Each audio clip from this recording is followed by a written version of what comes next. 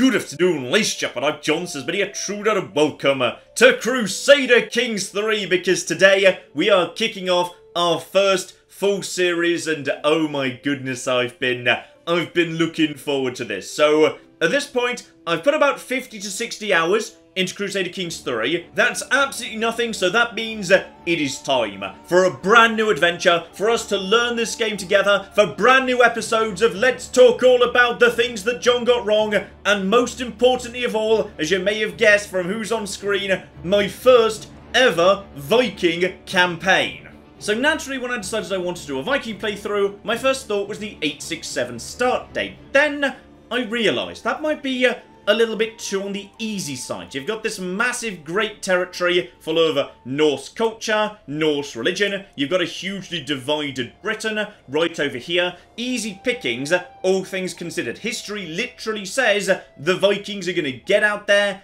do well, smash the hell out of Britain, build a new home in England, and indeed within a century build the massive North Sea Empire. So it kind of felt like history was a bit too much on my side in this start date. So that got me to thinking about the 1066 start date, because 1066 is a really interesting year when you're talking about Vikings, because when modern historians try and put, dates on when the Viking Age was, 1066 is the end date. It's the end of the line for Viking expansion. After a century of passing between Anglo-Saxon and Scandinavian hands, Harald Hardrada fails to capture the Kingdom of England, and no Scandinavian will ever attempt to get hold of it again. Scotland, meanwhile, will slowly kick Norway out of its surrounding islands, pretty much establishing the boundaries that they would then maintain for the next millennium or so.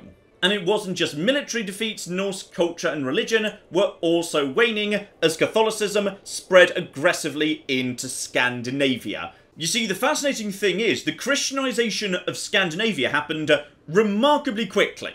In a period of less than a century, this whole area went from being part of the Norse religion to being very much Christian, though naturally it's very hard to tell exactly how long certain areas took to convert. Primary sources are very limited. There might have been some rural regions that stayed Norse for a lot flipping longer. And part of that might well have been a consequence of the Viking Age itself. By virtue of going out and settling all over the place, large numbers of Scandinavian people and leaders were exposed to Christianity, and we know from, say, archaeological records in Norway that there was already significant belief in Christianity, especially around the coasts, long before the king made the decision to make the country officially Christian. And through a combination of that prior exposure to Christianity and the presence of strong kings who were able to enforce their will pretty effectively, the kingdoms of Denmark and Norway were able to Christianize, maybe not entirely smoothly, but about as smoothly as you could possibly hope for a massive conversion from one religion to another at a countrywide level. And so we come to the country where I would like to turn my attention for this playthrough, where, appropriately enough, Crusader Kings itself was produced, paradox of course, based in Sweden, but Sweden was a bit different from Denmark and Norway, which is, its path to Christianization was a lot less smooth. In the mid to late 10th century, Eric the Victorious briefly flirted with Christianity, though he kind of seemed to revert back to the Norse ways, and it's very unclear whether he ever actually meant it or whether it was just politically convenient for him to accept baptism. His successor in the late 10th century, however, King Olaf, decided he was going to make this Christian thing work. Unfortunately, King Olaf was not a particularly strong or secure king, so as a result of that, several of his vassals just said, "No, actually, we're not doing that, we're keeping the old ways." And that's precisely why in Crusader Kings 3 in the 1066 start date, there are a couple of tiny holdouts of the Old Norse religion located in Sweden. And these guys, these are very literally the last Vikings. You see, this here, if we zoom in once again, is why I find northeast Sweden absolutely fascinating in the 1066 start, because these are Vikings at the end of the Viking Age, pagans during a time of rapid Catholic expansion. They're just clinging on for dear life in a world that is rapidly moving on around them. I find them just absolutely fascinating, and perhaps no single territory represents that position of being caught between two worlds better than the county I have chosen to play as down here, the county of Owlands. You see, modern Ireland also has a fascinating history of being caught between two worlds. In terms of culture and language, the island is overwhelmingly Swedish, religiously overwhelmingly Finnish, and geographically halfway between the two. After the conflicts of the early 20th century, they made it abundantly clear that what they wanted to do was join Sweden. However, due to some political chicanery at the League of Nations, they were instead made an autonomous region of Finland, where they remain to this day, despite continuing until the present to basically speak nothing but Swedish. They were also given various exemptions and freedom as a result of being an autonomous region. So, for example, they've got their own seat on the Nordic Council, separate from Finland. They were also allowed to have their own flag, which they immediately responded to, and this is a level of pettiness I greatly approve of, by making their flag as close to Sweden's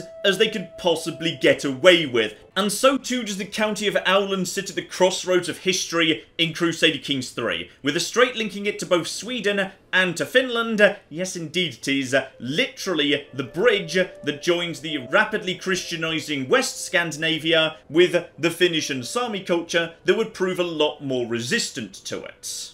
Can we preserve the Viking Age? Well, we have no choice but to bow and accept Christianity. And, most importantly of all, can I find a dog? Because now you get to pet your dog by decision, and I've never wanted to do anything more than this. So, let's flipping go. So, who is our great hero? Who is our first leader who is going to ensure the survival of the mighty Viking way of life? Well, I never said this was going to be easy. Say hello to, yes, the wonderfully named Count Olaf of Owland. And he's not exactly, shall we say, Viking material. I mean, I assume his parents did their best trying to turn him into a good Viking. He's got himself a good, and when I say good, I mean like, you know, sort of okay, martial education. Alright, he is very good at fording water, which is good, because if he needs to march his army literally anywhere, he's got to ford water one way or the other. So that's probably quite useful, but unfortunately he's not really got that killer spirit, if we're going to be honest. Instead, no, he's picked up some much more sociable, pleasant, diplomacy style personality traits. He is, in fact, incredibly trusting, nice and calm, and patient, so he is in no rush to save the Viking Age whatsoever, which is a shame, because it's already 1066 and things are a bit on the late side. So, yes, he's dressed up correctly. I'm not sure, you know what, I'm not sure you actually deserve the hat right now. Yes, you don't actually get the helmet until you've earned it, because, yeah, he's Viking and whatnot, so, therefore, by default, he gets a helmet, but I feel like he shouldn't really get that at all, so we're gonna take that off him. Oh, that's much better, you've got lovely hair, show it off. There you go, much better, because, yeah, these days you can play dress-up with your counts as much as you want to, which is spectacular. So, yes, you can have your armor and your helmet back when you've proved you actually deserve them, so okay, we got someone who is pretty good at the old diplomacy, all things considered, alright? People naturally like him. He just seems like, you know, he is a nice, trusting, calm guy. Pretty chill, nice to hang out with. He is still, however, a competent enough military leader. So, he's got a bit of a boost to his levies. He can get a decent number of troops out. He's going to do okay if he needs to march to war. However, the rest of the stats are just sort of fine at best. Stewardship is reasonable, in fact, yeah, more than we need in terms of domain holdings for the time being. He's actually got domain cap of 4 right now. We don't need 4, because yes, I do like starting off with the most difficult start I can possibly find, and he's in not a great position. He's got himself 1 county, that's your flippin' lot. Intrigue, not going to be his thing. So, as a result of that, we're really going to be leaning on our Spy Master, because he himself can't even defend himself from hostile foreign plots. Learning is okay. So we've got a bit of piety coming in off that. So, that's reasonable. That's reasonable right there. So, I am the Count of Owland right here. As a result of that, I'm not reporting in to the King of Sweden. Instead, I'm reporting in to Duke Eric III, the Heathen of Sweden. So, he is the Duke of Uppland, I assume, right over there. Yes, the Duchy of Uppland absolutely spectacular. So me and him should get on fine. I really hope we do, because, like, you know, if we don't get on fine, we haven't got many friends elsewhere. And he naturally reports into the King of Sweden, who's got a lot of troops. That's quite a large number of troops. So there's nothing we can do about him for the time being. He's 20 years old, he's got plenty of troops, he can do what he wants. So, in fact, that's a good beard for a 20-year-old. Well done. And yeah, being part of Sweden is actually going to be useful for the time being, because, yeah, right now, I'm not reporting into the king, so he can't take action against me directly, because the Duke is between me and him, though admittedly, they do sort of hate each other, so, yeah, we'll have to see how long this lasts, because it feels inevitable that sooner or later, one of these guys is going to not be willing to accept the other. And if we just go over to the religion map here, yeah, there isn't much in the way of help. There's one county down over here, so the Count of Varend over in this direction. He is also of the Norse religion, as is, I believe, all the little, yeah, the counts along here. Because you've got a bunch of counts reporting into you. Yeah, okay. So, we've got a nice little cluster of Vikings along here. One tiny Viking down over in this direction. But even if we were to put all of our strength together, we don't have as much as the King of Sweden. So, yeah, for the time being, we can't just, you know, do a very quick in and out and whatnot. We're not going to be able to, you know, just grab the throne or anything. We need to build up our strength first.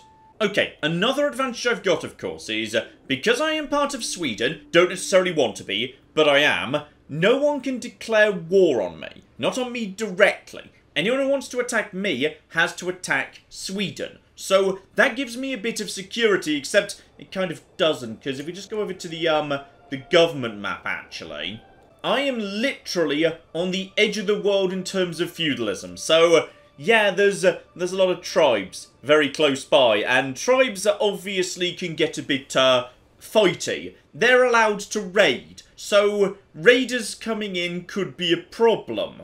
But on the other hand, my religion comes with something very, very nice indeed, which is, yes, my religion makes me a warmonger. So I'm kind of supposed to be going to war, and as a result of that, I get all sorts of options that my stupid Catholic feudal friends over here don't have access to. I have access to the tribal-style casus belli, so I'm allowed to go and conquer any individual county of my choosing. I can go to war very, very easily. And, even better than that, I'm allowed to raid. Alright, I'm feudal, but I can still raid. So, I've got some good advantages going on here. I mean, when I say I can go raid, I've got, like, you know, 260 guys working for me, and everyone nearby has a lot more than that, like so much more than that. So, we can't go raid yet, but there might be some good opportunities to get some money in a hurry. Then, we can convert money into, you know, more buildings in our castle. Once we get some more levies going on, we'll be in good darn shape. Plus, of course, nobody says I have to go and, you know, ransack Finland or anything. There might be, you know, better targets closer to home. Like, for example, I can't help but notice, yeah, down over here, there's a tiny, tiny republic. So, republics are really nice in terms of, you know, say, looting. They're worth a lot of flipping loot. 31 gold just sitting there, waiting to be looted. Okay, Olaf, you might get the hat back sooner than we were expecting. So yes, we might want to go down there and just start ransacking our own territory for money, taking the hands out of, you know, the stupid Catholic republics, bringing it back up here to mighty, mighty Owland. Now that could be useful. But before we do that, let's make sure we know who we are and what we've got here. We need to understand everything about our person before we kick off properly. So, I'm already married, she's 27, she's produced 2 children, and okay, I can see how I'd get on with her. She also seems to be, you know, pretty nice, all things considered. We got some lovely generosity there. Content, humble. Okay, unlikely to be planning to murder me. Thumbs up. Together with 2 children. Baby Stenar, who's too young to really know anything about so far, but his brother? Right, Adelvard, you're already 10 years old, so Okay, you're, chaste. Well, that's no good at all, dear oh flipping dear. Charming, though. So, okay, what direction does that logically lead you in? So, diplomacy or intrigue? Looks to me like, yeah, your base stat for diplomacy is a little bit on the better side. You've got more going on in that direction. Though we need to make sure we've got someone who can actually, you know, properly educate you. So, who have we got that might be... Who the flip are you? Hang on, hang on. I don't know who Malin is, but I'm kind of interested because she's got all the flipping stuff in the world going on here. Right, Malin's a berserker. Well, that's just flipping lovely. She's also scarred, she's reclusive, she's irritable, she's reckless, she's an unyielding defender. I read that as unyielding disaster the first time. That would have been even better. She's also vengeful and stubborn and ambitious. I mean, are we 100% sure we want her to be in this territory? Oh, bloody hell, she's the spy master! Oh, this is, I mean, she's almost certainly the most qualified person for the job, but she does have 19 intrigue and, like, hates me. And also she's Catholic, and thus thinks I'm evil. Okay, so Malin the Inevitable Johnson, we might not necessarily want her to be around. Like, I'm not convinced she's gonna be good for my health in the long term. Okay, a lot of people, as it turns out, sort of hate me. Because, yeah, short reign must be early on in my reign. And my religion is unreformed, which is unfortunately, yes, a base -20. So that's a concern. So at some point, if I want to stick with this faith at all, we're gonna have to reform it.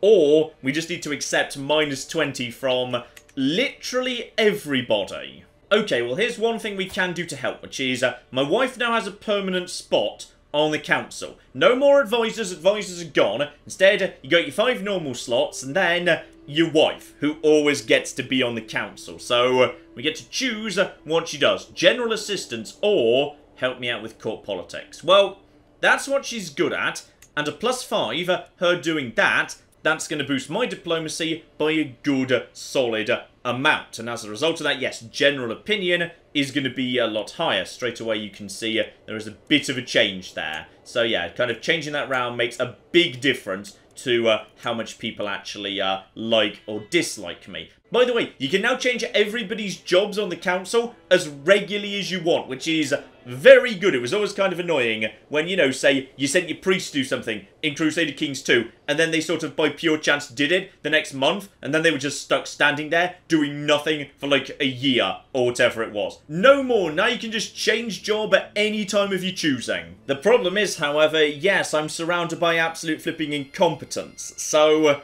there's not many people in my court, like 12 of them, and some of them are going to be, yes, my own children. So, okay, we don't exactly have much of a choice. We've got ourselves, yes, Malin the Inevitable Johnson. She's going to kill me, isn't she? Like, the moment anyone plans to kill me, she will be joining that plot. So, even though she's got no reason to start her own plot, she will 100% be an agent for any foreign plot. So I feel like she's got to go at some point. I mean, you can't have a spy master that hates you. The problem is everybody hates me. Okay, good. Good.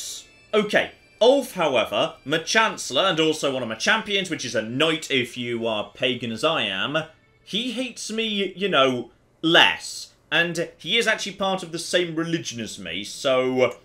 Okay.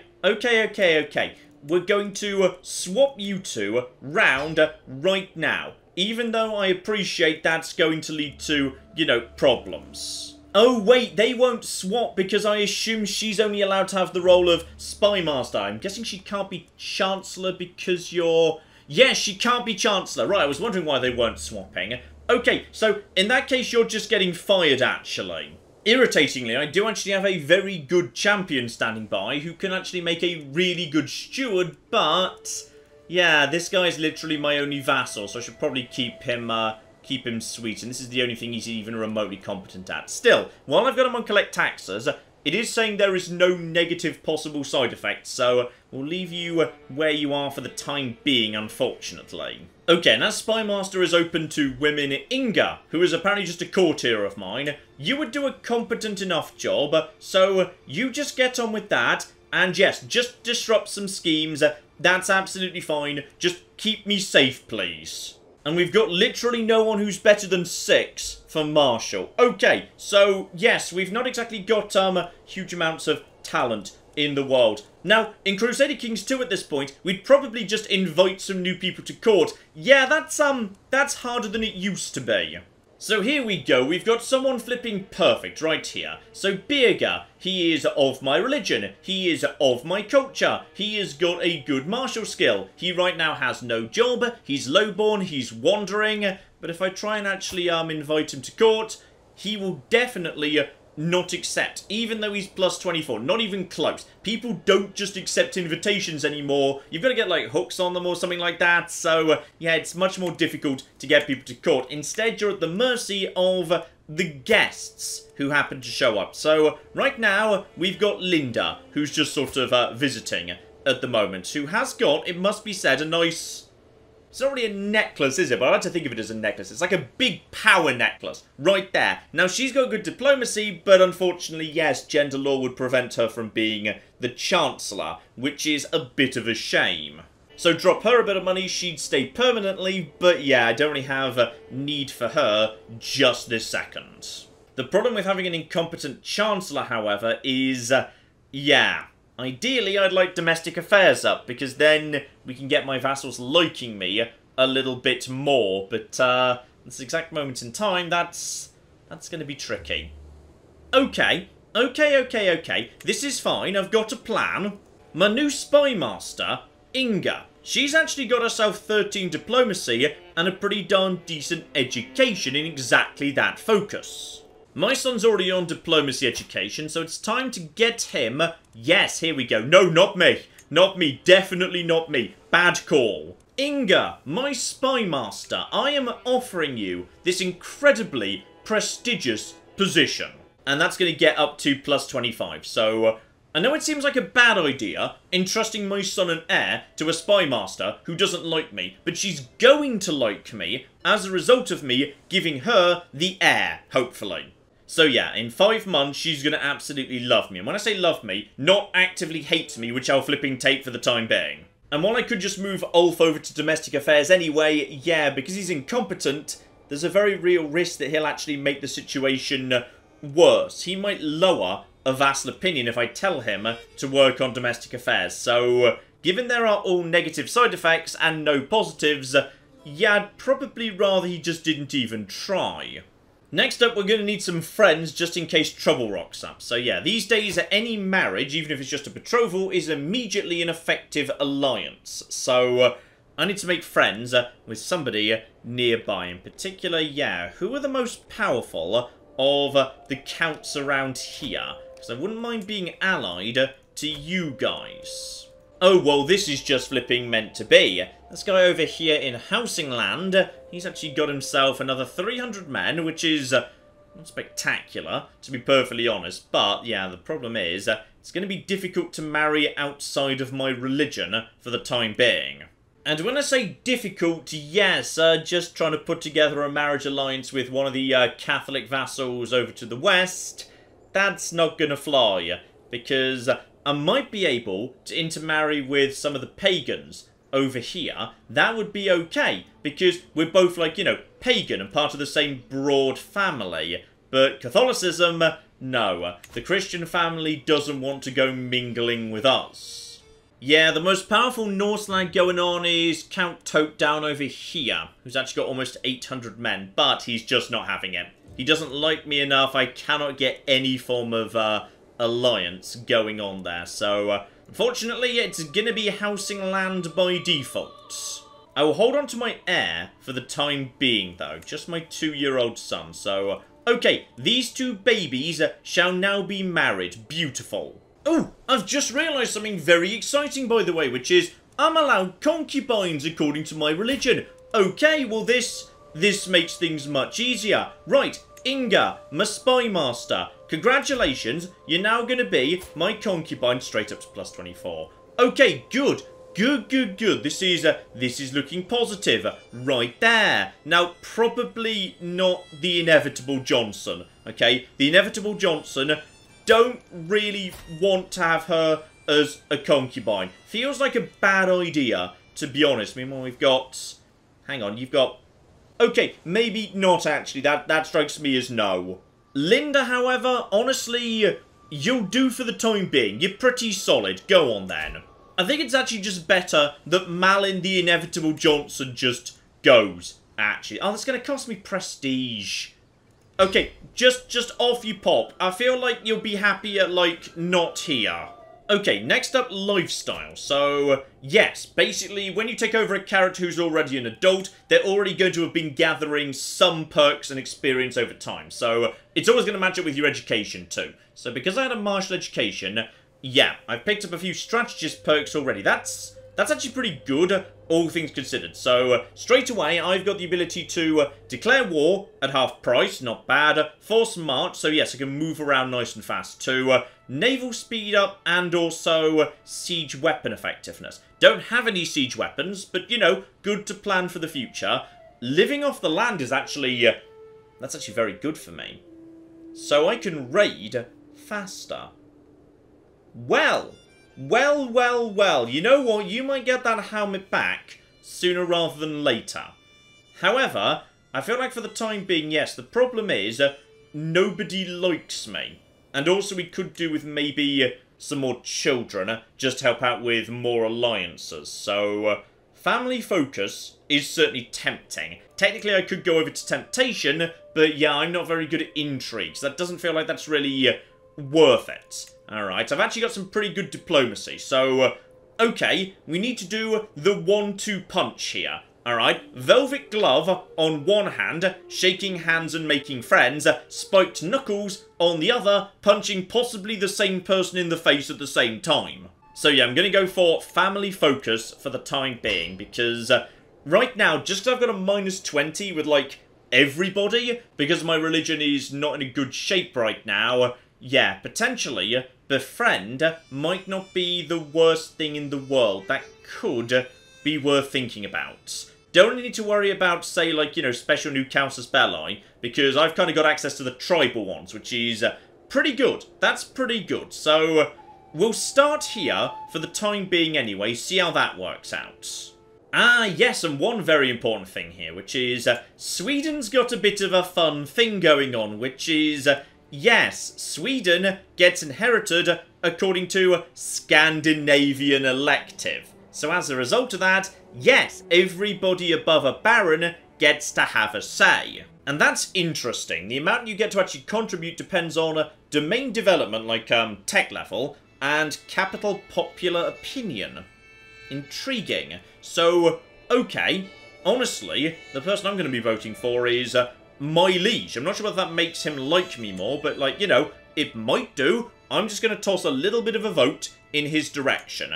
No one else is going to, because none of the Catholics are going to be voting for him. But you know what? I like you, my friends.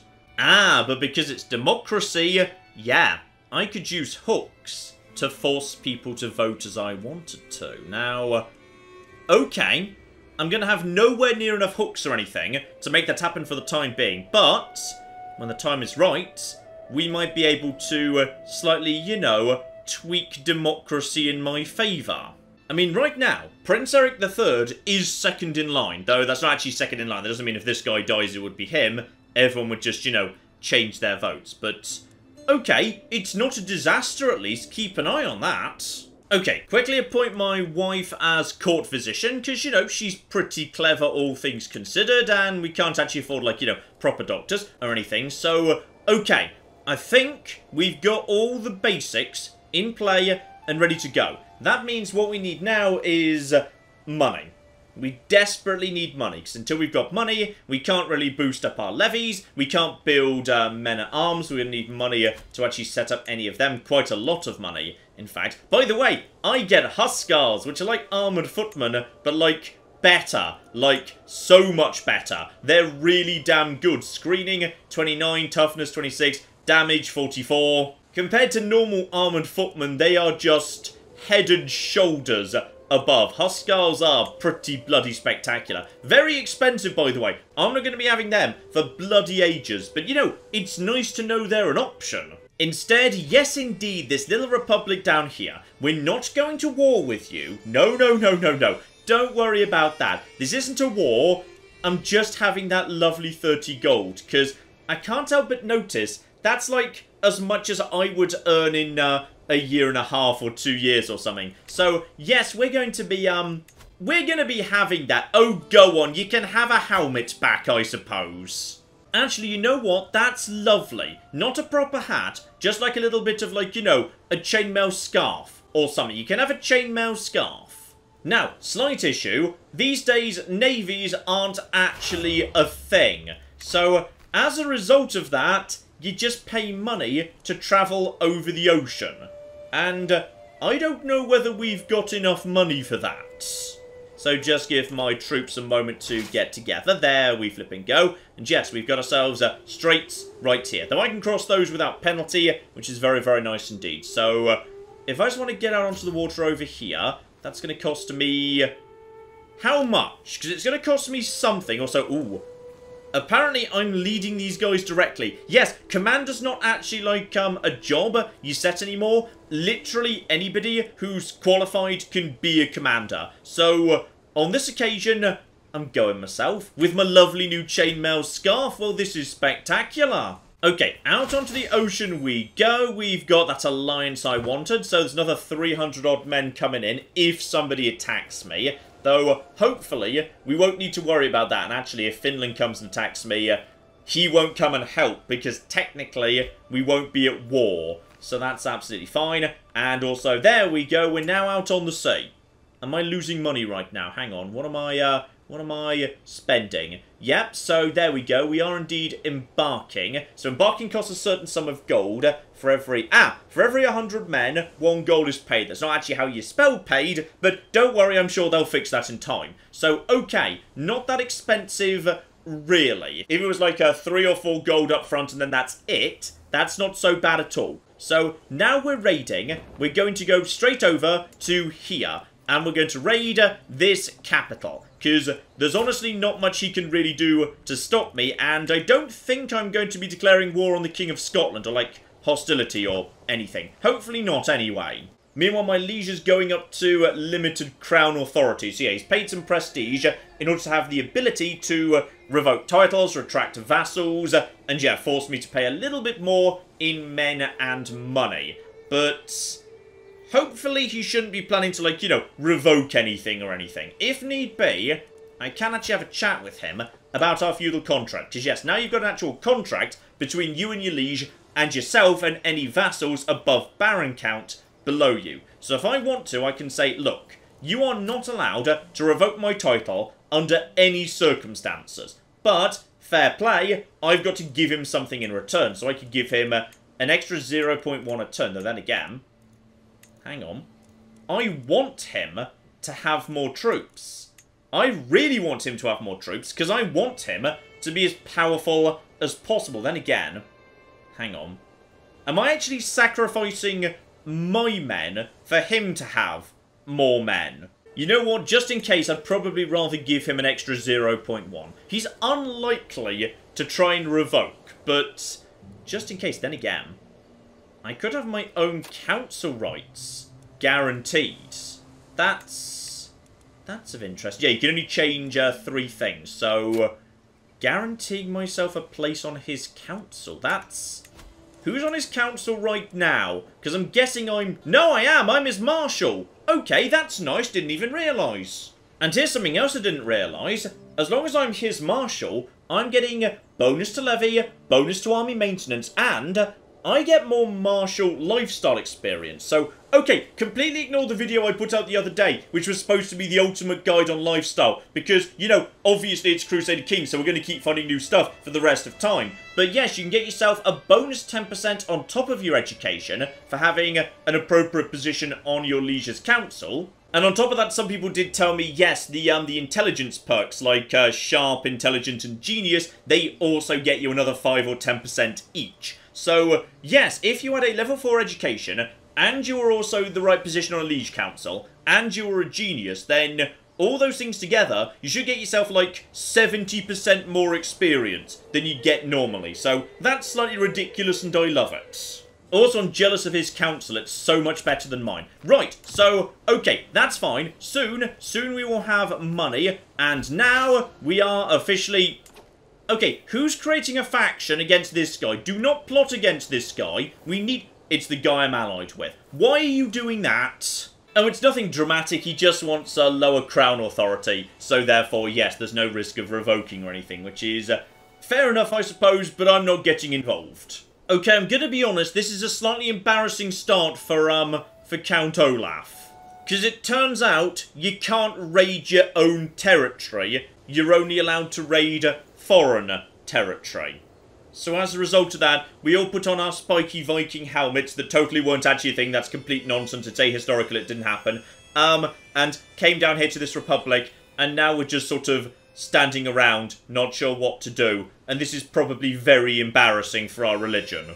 This here, this is why you don't get a hat. Right, so we need to find somewhere to raid that's like small and vulnerable, but specifically not Swedish. Nope. Every tiny nearby territory actually has slightly more men than we do. So if we went to go and raid them, they could just raise up their own forces and probably kick our ass. Okay, let's just go home quickly and quietly and pretend this didn't happen. Okay? We didn't technically raid anybody. If anyone asks, we weren't here to raid. We were here on holiday. Okay? We just came down to Gotland for a nice holiday. Okay, the soldiers break down, so what we need really is, okay, we need somebody to go to war. We need somebody else to, like, go to war with each other, leaving them extremely vulnerable. That's what we need. Then we can go in and, like, you know, pick the corpses of the dead for loot. Oh, flipping plot twist over here. So, the king, who's 21 years old, and I was saying, oh, well, you know, he's going to be around for ages. We don't need to worry about the succession. So, it turns out, he's got cancer, critical penalty, and he just received a terrible treatment. So the doctor just came in, tossed in a beehive, and then locked the door. So, okay, we might be not with this guy for very long at all. Meaning right now, okay, this guy doesn't actually seem to hate me. Which is, oh, we're both calm. Okay, me and this guy, we can get on better. This is good news. Plus, he'll have less troops. Okay, this is of interest. Also, Milesia's... Oh, bloody hell. Right, Milesia's straight in prison. On what crime? Out of interest. So, possibly the crime of not being the right religion. Who bloody knows? So, you've been tossed in... Okay, house arrest. House arrest isn't so bad. It means he's not gaining experience. But it does mean he's not, like, you know, ill. Then again, can you just execute this guy? Because, like, you know, he's the wrong religion officially. So, okay, yes, this is... welcome to the fate of the Norse religion. This is not going desperately well here.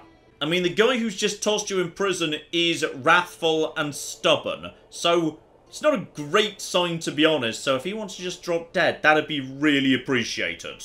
Oh, particular problem. The Duchy of Uppland. The next person in line to get it is the King of Sweden himself. So, if he takes the duchy, then all of a sudden he's got the right to start... Oh, that's not good. Right, is your wife pregnant? By any chance she's not pregnant. Okay, but you're under house arrest, right? So, that doesn't affect your fertility in the slightest. You're still in the same place as your wife. In fact, if anything, you're now basically bound to spend more time with her, because you're locked in with her. Welcome to our world, by the way. You're now just stuck inside for the foreseeable future. Look, just have a date night with the wife. You need to get a son out as soon as possible, please. Otherwise, Catholicism is just going to have the Duchy of Uppland. Okay, he's been let go. I don't know what he was imprisoned for. Have you been, like, tortured or anything? How are you? Are you okay? Doesn't seem to have been tortured. I think that was just a power move. Oh, I think I see what you did. I'm not sure how, but this guy's no longer eligible. I think a deal was done. He was thrown in prison and released in return for standing down in the election. So that's a shame. Well, may as well toss my vote behind, you know, the person who's already winning, in that case, I suppose. Okay, let's take a moment to figure out what's going on diplomatically in Europe here, because, yeah, now that a marriage is instantly an alliance, there's a lot more alliances than there used to be. So right now we have got ourselves, yeah, naturally we've got Sweden and Denmark together, but France is also involved in that. England right now, of course, is taking part in the invasion of 1066, and who's actually gonna win that one first? Okay, so you're losing both, but it looks like William is slightly ahead, though you're losing both of them. So, okay, keep an eye on who actually wins that, because of course, yes, one of the key things that ended the Viking Age was Harald Hardrada failed to take back the throne of England. Some people don't know this, by the way. Like, there was a period during the 10th century when the North Sea Empire existed, when a single ruler held England, Norway, and Denmark. And historians today generally recognise that that was the second most powerful empire in Europe at the time. Only the Holy Roman Empire had more power. So this was a big deal. Harald Hardrada could very easily have taken over England. It had been taken over by Scandinavians, like, several times by force in the last century. So this was absolutely a thing that could have happened, and it would have been 100% legit. And honestly, kind of wanted to happen on this occasion. Alright, Harald Hardrada taking England, that there would be a good omen for how our Viking run's gonna go, I'd say. Holy Roman Empire, meanwhile, is allied to Ruthenia over here. Anyone else doing... Oh, blimey, Hungary, you okay? What's wrong? Okay, bit of a major revolt going on in Hungary. Sure, it's not an issue. Byzantines aren't doing anything for the time being. Croatia's decided to be friends with... Okay, Croatia decided to be friends with Hungary. Poland's just chilling out, doing nothing for the time being. That's all absolutely a-okay. So, Norway's allied with... Hang on, who the flip are you allied with? Ah, of course, the Isles over here, and the Northern Isles over in this direction. So, nothing too dramatic. Also, while I was just looking around, I can't help but notice there is actually territory over here that's relatively unguarded. There's territory over here in Ireland it's got, like, nobody defending it. Okay, this is interesting. Now, unfortunately, they're too far away. I can't actually interact with them. So I can't just do one of my stupid county seizing wars to just go and take Desmond. But I could go and sack it. I mean, that's a thing. I mean, what's even better is it's relatively developed. There's a church, there's a town, there's an actual castle here, there's money to be made. I mean, it's not like my army's doing anything back home, to be honest. It's just like, you know, chilling out over here. So, okay, we might have found something here. Oh, who the flip are you guys?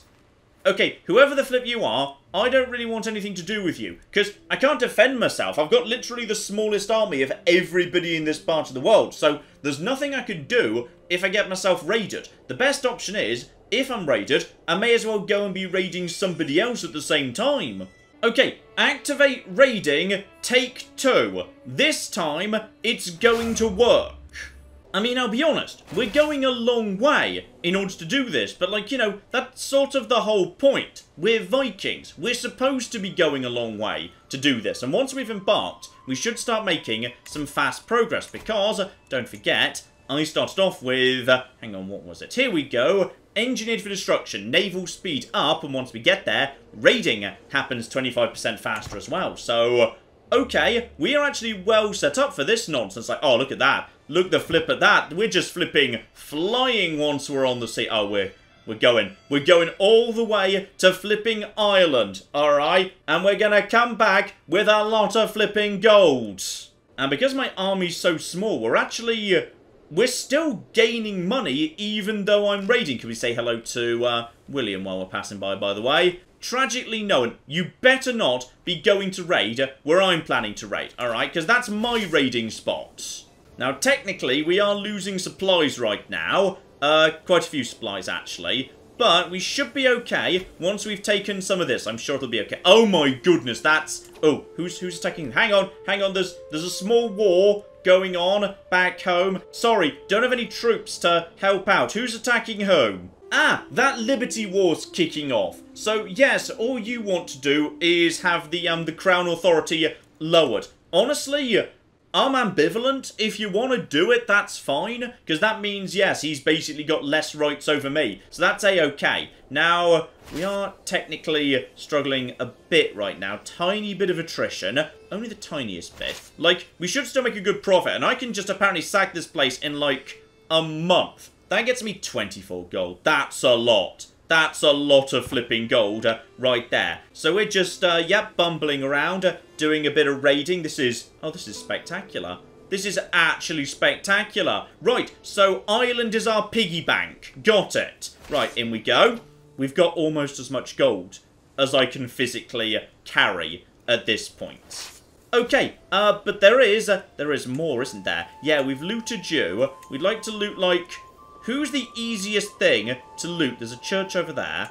There's a town over here. Once we loot this town, that's it. At that point, we've actually got all the gold I can carry. We are going to come home with a giant pile of booty. Is that the right term? I know that's for pirates. But, like, does that also apply to, like, you know, raiders and Vikings and stuff? Did they have booty? Oh, hang on. Are you planning to come and, like, take us on? By any chance? Okay, there might be. So, okay, we should go. That's all the gold. We're going now. Goodbye. I don't know whether you're planning to, like, come and help or something. But just in case you are, I'm going to take all of this gold. Couldn't even carry all of it. Sorry about that. We'll be off now. So, we just need to take that home. So, until it gets home, I don't think we've officially got it. So, it's time for us to get the flip out of dodge. Fast as you're flipping, like anytime you're ready. Are you actually coming in, or are you attacking... Is there just a different war going on? Are you being attacked right now? Oh yeah, he's just being attacked. This has nothing to do with me. So I've just basically, yes, cleared out his... Oh, I've cleared out the garrison. I'd say I'm sorry, but to be honest, it would feel a bit like, you know, inauthentic, given I've literally just come and stolen all your stuff. Yep, so those two are just fighting. I can't even see it anymore. Right, keep an eye on what's going on with... Oh, okay, right. So William's won, but he hasn't actually... Yes, he's inherited... this war. So, all that needs to happen now, ideally, is... Actually, who else is getting involved? Okay, you don't have... Wait, you've got one friend. Is your friend not getting involved? Right, Brittany's just, like, not getting involved. Meanwhile, the Isles are. So, yes, William's won, but he's inherited an already being lost war against Harold Hardrada. So, you've got... Wow, you've got a lot of flipping troops. That's a lot of troops. Then again, some of them are just, like... special. Okay, how much do, like, you have, my friend? Nowhere near as much. So, okay, probably not going to work out for you. Just keep an eye out. Oh, there's a lot of troops. Right, I think William's got that one. So, yep, there's the end of the Viking Age. Right there, it's happening. And, hang on, what have we got here? So, attentive care for the next 5 years. Wow! My wife's just... Oh, that's really lovely. That's lovely that my wife's doing that. So, my wife's just looking after me. And that happened despite her poor martial skill. Okay, so, because she's bad at soldiering, it was unlikely she'd be able to... Is she on the boat with me, by the way? Did she come to take care of me? Oh, that's really lovely. This has just become a really wholesome Viking raid. And it looks like the Liberty faction is actually going to win. So, okay, how many people are actually, like, in that faction in the end? Oh, 2 people. Yeah, so you're outnumbered because you actually have very few troops. And now we just get everybody ashore and... hello there. Ulf increased. Aha! Because Ulf is my Chancellor, and my wife has been set to do diplomacy focus in her council job, she's actually improving the diplomacy of everyone else on the council. Very, very nice indeed. And 30 gold, 30 prestige. Now this is good. What's the cheapest, no, not mercenaries. Oh, we definitely can't afford mercenaries. Flip no. What's the cheapest man-at-arms? It is, well, it's in range now. We can actually start bowmen being produced. So, okay, the cheapest is light footman, and those are good against heavy infantry, but honestly, nobody's going to be putting heavy footmen out into the world. Okay. We need to plan this. Who is my target? Who do I think I might be able to, like, start picking off at some point? I don't know where the hell you're getting your money from up there in Helgum, but you've already managed to get bloody 3 units of men-at-arms out, which is quite frankly unfair. Yes, a lot of people seem to be... Let's just check if everyone's building men-at-arms, and it's light footmen. Loads of people are just building light footmen because they're cheap, and money's a bit hard to come by. So therefore, if I was to train, you know, archers that are effective against light footmen... Okay, I'd say we're onto a good thing here. On top of that, yes, bowmen are highly effective in hills, forests. Okay, this is precisely what's around this part of the world. Hang on. Go over to the, what is it, the terrain map, the simplified terrain map. So, what we've got over here is precisely that. Okay, we've got a lot of, yeah, that's what we're doing. Okay, what we need to do is get some actual armies into production right now. I'm going to get 1 bowman straight in. How are they in terms of cost? That's going to cost me 0.2 going forward. That is only like 33% more expensive than basic light footmen. So, then again, we could have onagers. They're cheap, and they help me destroy walls. Go for bowmen for now. So those are now in production, and yes, they're going to be costing 0.6 while they're training up. So... Okay. Probably best you guys just stand still for the time being. Can you guys... Why can't you guys break down? FYI. Can't just spam when there are hostile armies around. Okay, what hostile armies? Because now you've got me worried. These guys aren't hostile, are they? Well, they are, but like... I'm not really getting involved with them, to be honest. Okay, as soon as they naff off to the north, we might be able to... Yep, disband the army... Alright, just get them home. Let's make some money. Wait for the archers to be done training up. Because then I can bring them with me. And we'll have a much easier time dealing with the situation going forward. Because that's an extra 100 men. And the reason you might want to prioritise men-at-arms over buildings is... Buildings are going to cost you like, what, like 2 years or something to actually construct. Then the levy's got to fill up, I think. So you're going to get your men-at-arms a lot faster. Okay, I don't know what's going on over here, but despite the massive troop advantage of William the Conqueror, the number of troops appears to be going down, and you're starting to... Oh, flip. Harold, come on, and... Okay, my son's getting a good education. Right, well, this is all going beautifully well. Okay, a bit of a Barney next door involving Finland, so yes, you guys have just taken a bit of a battering, though your wife is currently imprisoned by... Right, well, this is a bit awkward. So, Nyland's won, but Finland still has, yes, the wife of Nyland's king in prison. So this is all very awkward. And yes, as time goes by, short reign is starting to go down. Things are starting to shape up. And I'm pretty sure I also saw... Who's pregnant? I know one of you is pregnant, but I'm going to be honest, you all look kind of similar. In a way, I've clearly just got to type. So, it was Inga. Lovely. So, you're also educating my...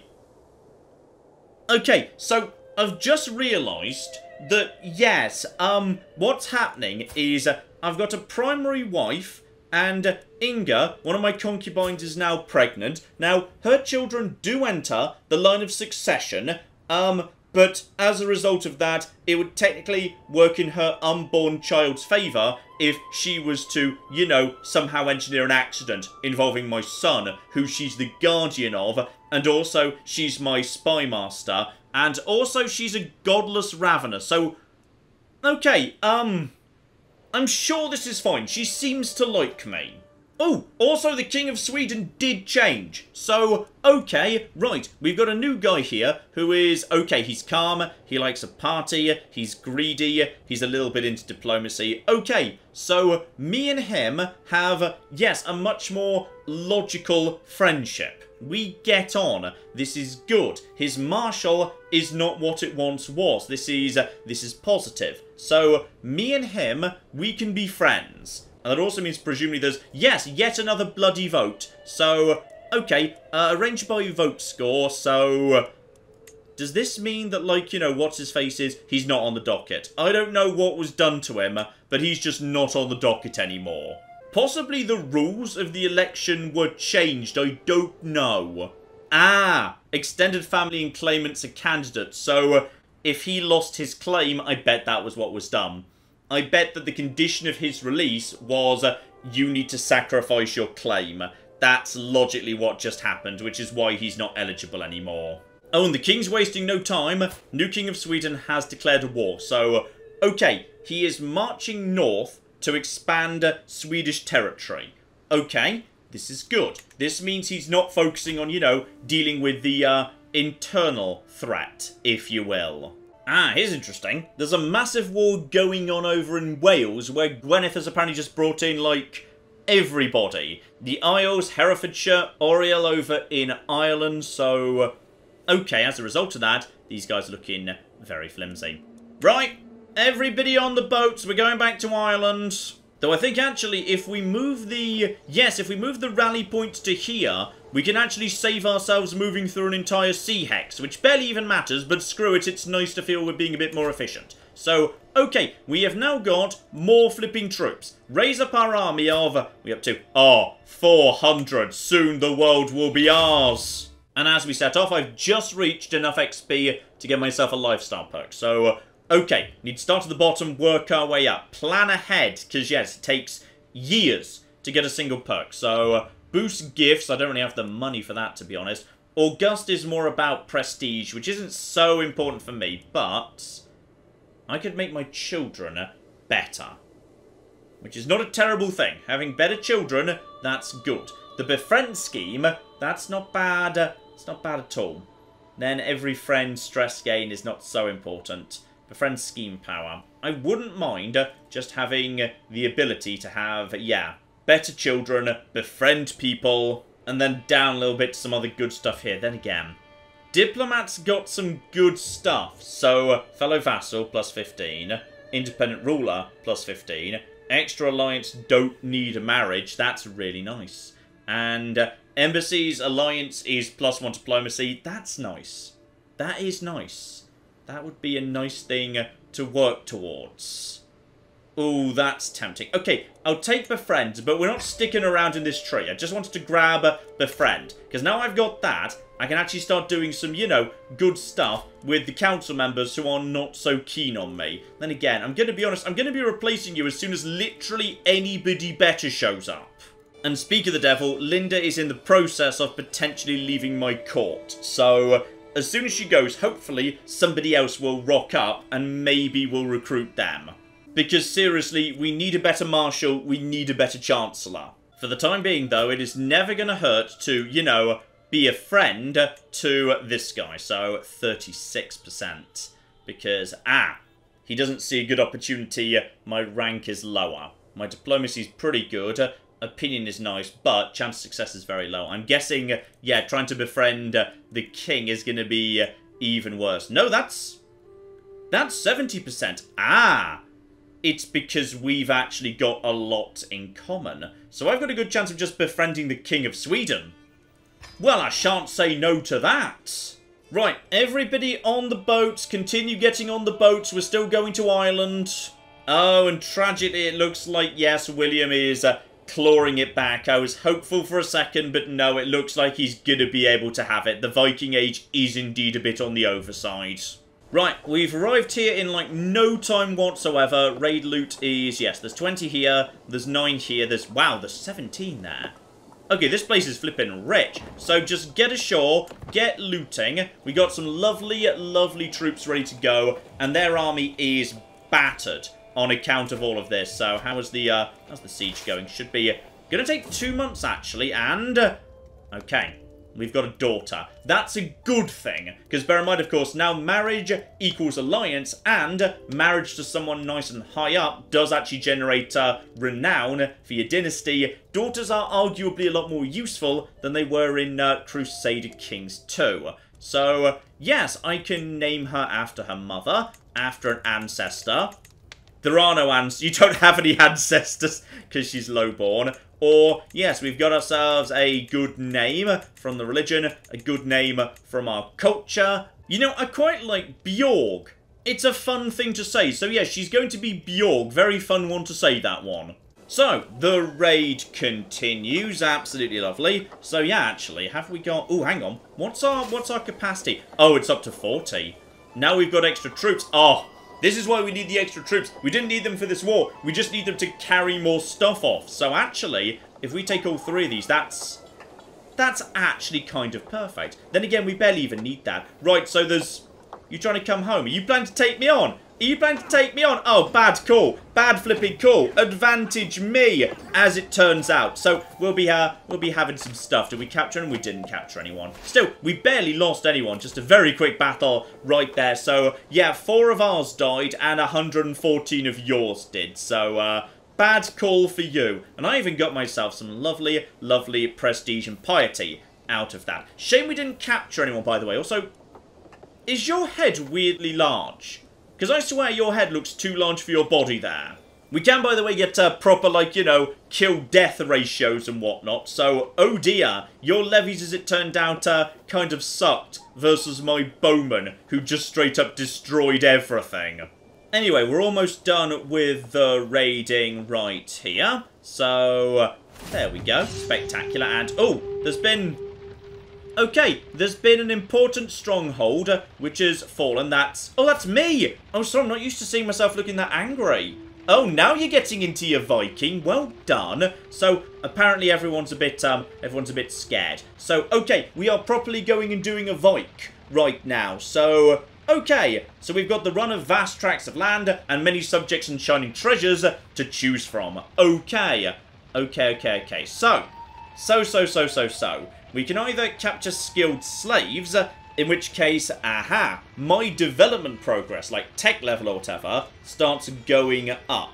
And their development's going to start going down, unfortunately, and control falls. Or, alternatively, ooh, money, prestige, etc. Is that instant money I just get, by the way, or we've already taken enough? Now, normally, that might be a good thing. But unfortunately, I'm a Viking. So if I say, no, we don't need to raid any further, we've surely taken enough already. That actually costs me piety, because I'm a warmonger, which is beautiful. So, no, bring me bounteous plunder. And once you're done with that, bring me some plunderous bounty, alright? I want both. And very importantly, do I just get this immediately? Is my money about to jump to 57? Oh, it does! And that doesn't even count for the bounty right here. So, okay. All we need to do is go and take this town, and then we can probably head home, to be honest, to just go and, you know, cash the flipping check. Okay, so we've got a good piggy bank. I was worried for a second, but as it turns out, we've got Ireland right here. Ireland is just, you know, free money central, which is spectacular. So this is wonderful. Oh, good. My one vassal has managed to slay his daughter Sophia. Okay, that's interesting. So, what do we need to do? I need to pay blood money and also prestige, but everyone's really grateful about that. Alternatively, okay, my vassal hates me. He loses a ton of prestige. I don't lose anything. Or, oh, that's a funny joke, your daughter being dead. In which case, he doesn't like me, but, like, this guy does. Was there, like, a particular reason you killed this random woman in... Okay, well, it says murdered right here. And also she was... Why did you murder a 14-year-old? Why? Well, I'm sorry, you're not getting any money out of me, alright? It took the Irish a long time to earn this money. Yeah, go on, fine. He is going to publicly beg for forgiveness. And I have become friends with the King of Sweden. Oh, yes. Easy. Easy. Spectacular. I'll say, though, my son's starting to come along a bit. Chaste is unfortunate. Zealous, oh my. So, he's flipping ready to go to war, is he? Well, okay. Diligent. Right, Diligent is still amazing, but I am glad to see it's been a bit rebalanced, which is, yes, now it causes more stress gain. So, yeah, he's going to get stressed more easily because he's so diligent. And he is still charming, though that will, of course, evolve into his education perk when the time is right. Right, we've got all the money we need. Time for you guys to come home and bank it. Also, that war Sweden started for a tiny bit of territory is not really going that well, because as it turns out, yes, he's brought Lapland in, and Lapland have, like, 2,000 troops. So, okay, well done. Hopefully Denmark comes and flipping bails you out. Right, troops may now stand down, and we're over 100 gold. Right, time to start a bit of investment here, because if we're going to be doing some Viking, we're going to be needing some, you know, troops for that. Now, what can we get ourselves here? Military camps. Spectacular. And on top of that, that boosts across the entire realm. Archer damage, skirmisher damage, good flipping stuff. And then again, there is also a trade port. I assume that's available because I'm by the sea. In fact, particularly in islands, like, you know, there's a lot of sea all round every side, in fact. So, okay, is there any better option than military camps? Because I don't think so. Yeah, it's gotta be. It's gotta be. That's going to take 21 months to construct, and then as tech advances, we can start upgrading that.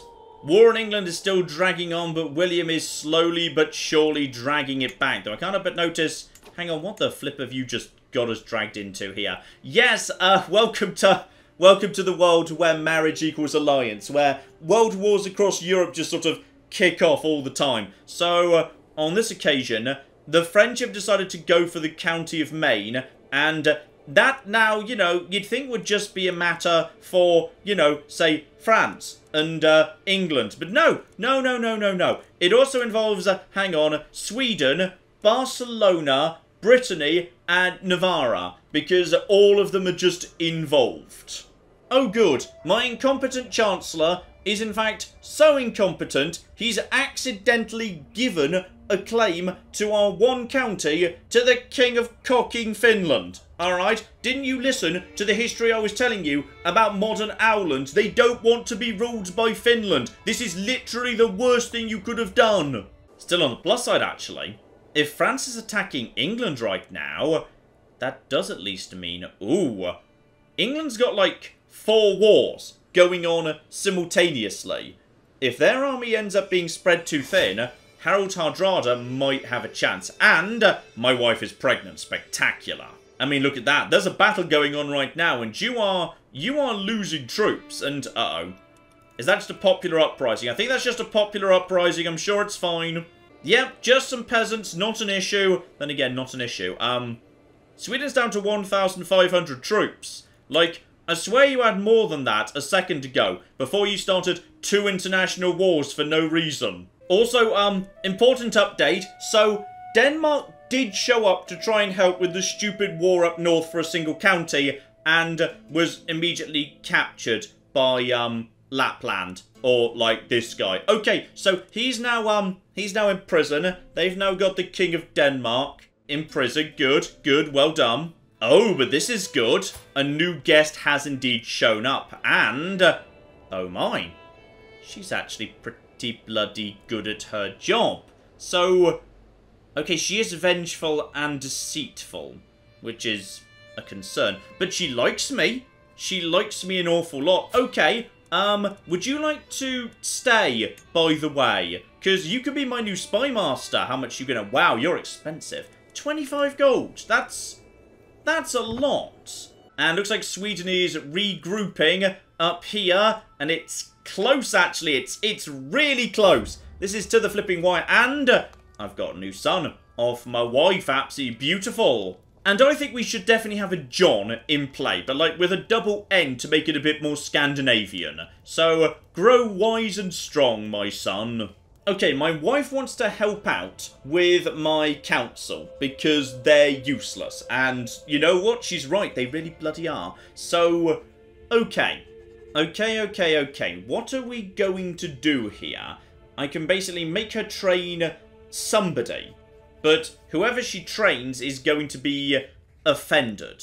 So, okay. My vassal's not thrilled right now. He's already been insulted by that whole... well, okay, you're the one who murdered a 14-year-old in a drunken brawl, so don't come to me about right and wrong. Right, you can give this guy a bit of training, because he needs to get better. Perfect world.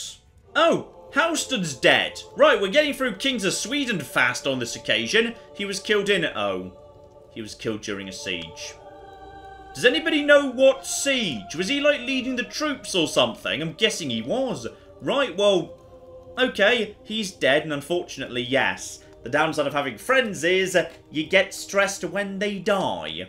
Okay, so we're on to the bloody third king of Sweden, and we're less than 10 years into the game. This is slightly ridiculous. So, okay, we're over to King Håkon the Red of Sweden. Age 23, doesn't hate me, seems to be a bit intimidated by me, in fact. Hang on, why are you intimidated by me? I've got literally no dread, and also I'm incredibly trusting and calm.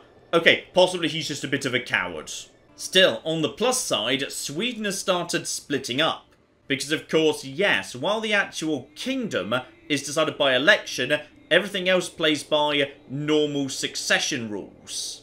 And normal succession rules is confederate partition. It's starting to be divided amongst his children. If people die in rapid succession, you will very quickly find, yes, all of your counties have just gone all over the place to 10 million children. So, okay. This is kind of good. Well, kind of anyway. Sweden is divided and weak. I'm actually part of Sweden, so that's bad. But Sweden is also Catholic, and I'm not, so that's good. So, not sure whether this is going to work out for me. Oh, and even more embarrassing, he was actually taken out by flipping peasants. Killed in a peasant revolt. Well, that's just humiliating. In fact, yes, we've got all sorts of weird situations popping up here, so as a result of the rapid series of successions, the actual King of Sweden controls a single county. However, a, yes, 2-year-old baby girl possibly holds more land than anybody else in all of Sweden. She controls 900 troops. I think that's probably, yeah, pretty much as anyone's going to have. The King's got over 1,000, but okay, so a baby girl is now basically, yes, one of the most powerful people in Sweden. Good, good, good, good. And I can't marry her because, unfortunately, yes, she's Catholic. She's also spindly, which doesn't seem that bad to me, but whatever. Oh, and flip me, I was right. Okay, so Harald Hardrada is starting to claw it back. Because 100% that score was at 0, and now it's back down to -21 for William the Conqueror. Harald Hardrada could still do this. How many troops do you have? He's actually got more. He's actually got more! Okay, my wife's made a friend with what looks like, yes, a Prince of England who happens to have every claim in the cocking world. He's got a claim on England and also Denmark and Middlesex, Hertfordshire, Buckinghamshire. Right, okay, everybody. He's just got a claim on absolutely everything. Now, I mean, there's no harm in keeping him around, to be honest. Yeah, you know what? If he decides to get bored and leave down the line, then that's fine. Alternatively, I could actually, yes, basically snitch to the King of Denmark. Then again, why would I be snitching to the King of Denmark? He is specifically saying, that's because it's the county he wants. Even though his biggest claims are on the Kingdom of England and stuff, yeah, he just wants a specific county. But if I accept him into my court, the King of Denmark might not be impressed. Then again, he's kind of, yes, 53, battered in prison. So, I mean, go on, why not? We need more people in court anyway. Oh, and excellent news here. My son has come of age. Okay, and impress me. It's not spectacular, but it's not terrible. In fact, I'm almost surprised with zealous, diligent, and level 3 education. It's that bad. So, I'm guessing he's just got some poor base stats, unfortunately. Kind of bad luck there. So, 11 and 11 as a starting point. That's okay. You know, actually, hang on. You know why that's okay? By the way, take your helmet off when you're bloody inside. Yes, you're also allowed to dress up people who are, like, close to you in your court. It's great. So, take your hat off, please. Take your bloody hat off. In this house, Adelvard, we earn our helmets, okay? You get the helmet when you've proved yourself. But for the time being, he is actually an adult in my court. And that means, finally, you, my friend, can be... Oh, he's also a champion. Well, I guess he would be, yes. Then again, he's... Ah, have you decided to go over to diplomacy focus immediately? I'm guessing you have. Right, okay. So, yes, you, my friend, are going to be our new Chancellor. Meaning now, we can actually move straight over to domestic affairs. Because as a result of that, yes, all good side effects. As a result of that, hopefully, all of you guys will slowly come round. Hang on, is that just for vassals? Yes, that's just for vassals, but then again, the odds of just kind of, you know, getting this guy's opinion up would not be the worst thing in the world. Then he's pretty good at producing prestige and fellow vassal opinion up. Again, not spectacular, but it'll do. Now what we really need is, well, you could also be a marshal. We need a better marshal. We just need a much better marshal. Oh, that reminds me, hang on, we had someone visiting who actually was going to be, yes, you're really good at your job, aren't you?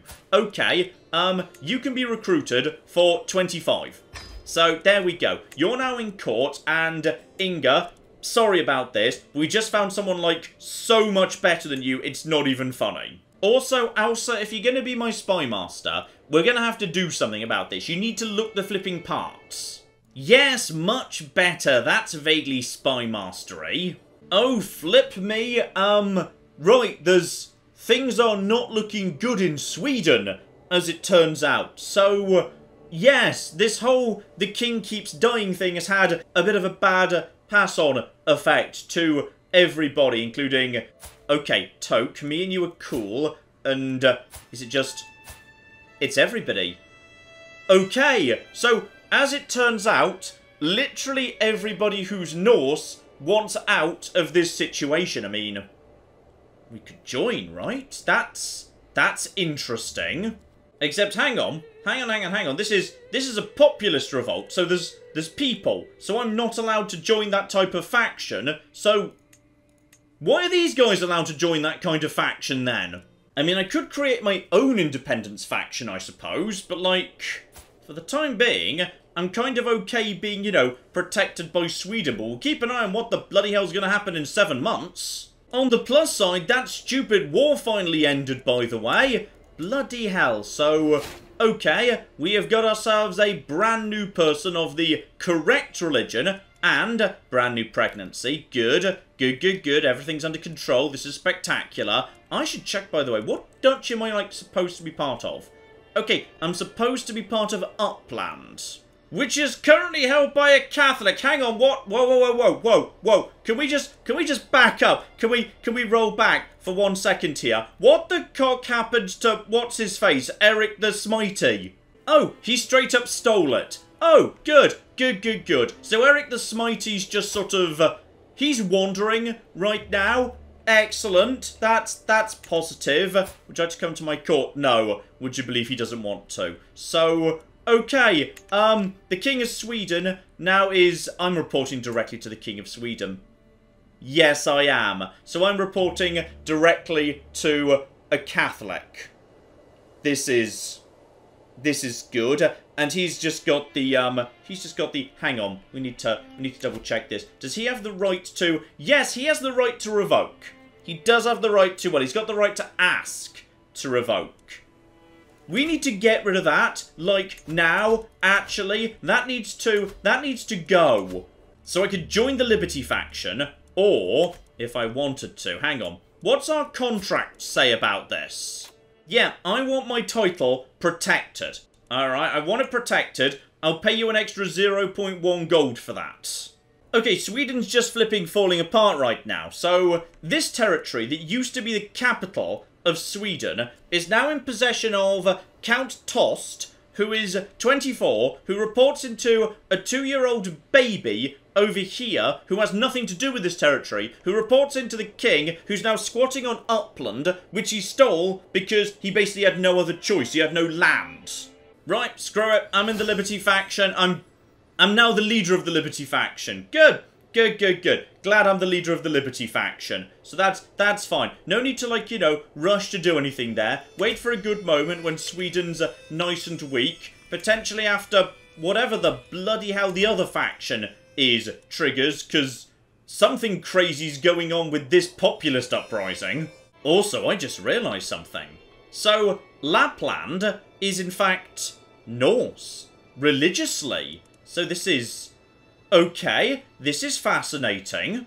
Oh, flip, he'll take it. He's willing to accept a marriage between Bjorg and his youngest son. He'll just go for it. And as a result of that, I get access to an alliance with somebody with, 2,000 troops. You know what? I think we'll be going for that one, actually. That's a nice little thing to have. Oh, flip me, that's one hell of an alliance. And as for Adelvard, I can't help but notice, yes, there's no great alliances to be had, but to be honest, we're doing pretty bloody well with where we are already. So, how about instead, we have got a rare double positive genetic trait here, including, crucially, yes, huge amounts of fertility, together with being moderately attractive. So, okay, stack those two on top of each other. She's got plus 60% fertility. So, you know what? That's pretty good. We're going to go for that. Let's just befriend her. Alright, that's a good starting point for that nonsense. Oh, Lapland's immediately decided to start calling in my help to attack down south. Sorry, no, I'm not gonna be showing up, actually. So, that's gonna be a -10 against him, but he likes me a lot, so that's fine. It was an offensive war, so it doesn't really matter so much if I say no, fortunately. And here we go. Children can get some extra skill points. That's always nice to have. But I feel like, actually, the situation is starting to, you know, resolve itself in terms of diplomacy. So it might be time to play to my strengths just a little bit, actually. Here we go. Straight back over to strategy. Let's move over to a war footing. Oh, and good news all round. Even though he's already an adult, Adelvard did gain from that. So he's up to 18 diplomacy, and the tents are constructed. We have got ourselves... oh, we've got men. We have got men coming in. That's going to be... yeah, that's going to be rising up in no time. That levy is going to start filling up. That is absolutely beautiful. Right there. Oh, this is good. This is good stuff. We're starting to build up an army. Oh, tragic news though. So, Inga has passed on. Apparently she died in childbirth. So, unfortunately I'm going to gain, wow, a lot of stress because, yes, my daughter was stillborn and Inga herself passed away. So, right, that's a bit on the heavy side. Meanwhile, yes, in just 1 month, whatever the hell this is about to fire. Then it disappeared. Whatever it was, it just went away. So that's interesting. Still, the Liberty faction is getting larger. So right now, yes, we've got me, we've got my ally. Yeah, basically it's just North Sweden and the Republic at the minute, and we do just about actually manage to outnumber him, but I don't really want a war with the King of Sweden just for the sake of making him a lower crown authority, because I've already negotiated a good deal, so that's fine, not a problem. Wait, what?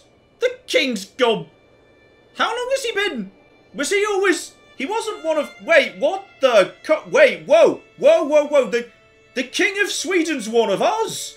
I didn't... he wasn't a second ago, right? He definitely wasn't when he got elected, because literally...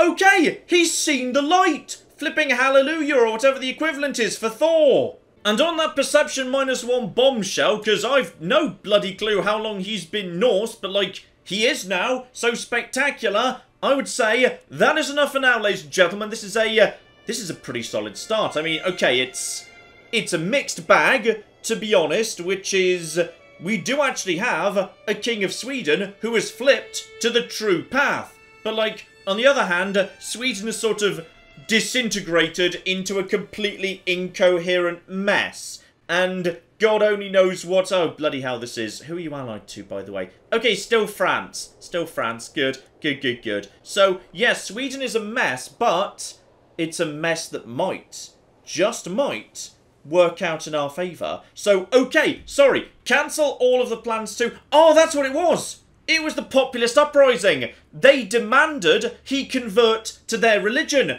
And he didn't have enough men, so he did! Oh, flip, that's what happened! That's why he's got, like, a really negative glowy red piety right now. Because, oh, flip me!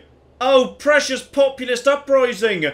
Oh, that's actually brilliant. Because obviously, historically, sure, large parts of Scandinavia went Christian at the highest level, where the aristocracy and whatever said they were Christian, and like mass baptisms and conversions happened. But really, archaeological evidence says that the people on the ground continued to worship the old ways, or some combination of the new and the old ways, for centuries into the future after this point in history. So the fact that the flipping king of Sweden was just forced by popular uprising to re-adopt the old ways is, well, I wasn't expecting it. That was literally the one thing I wasn't expecting to happen. So, welcome back to Crusader Kings, where everything's nonsense and you can never bloody predict what's about to happen next. So, well, I know one thing I do need to do next, and that's actually get some territory. Because I can't help but notice I'm in a better place than I was in terms of troops, but I've still literally only got one county. So,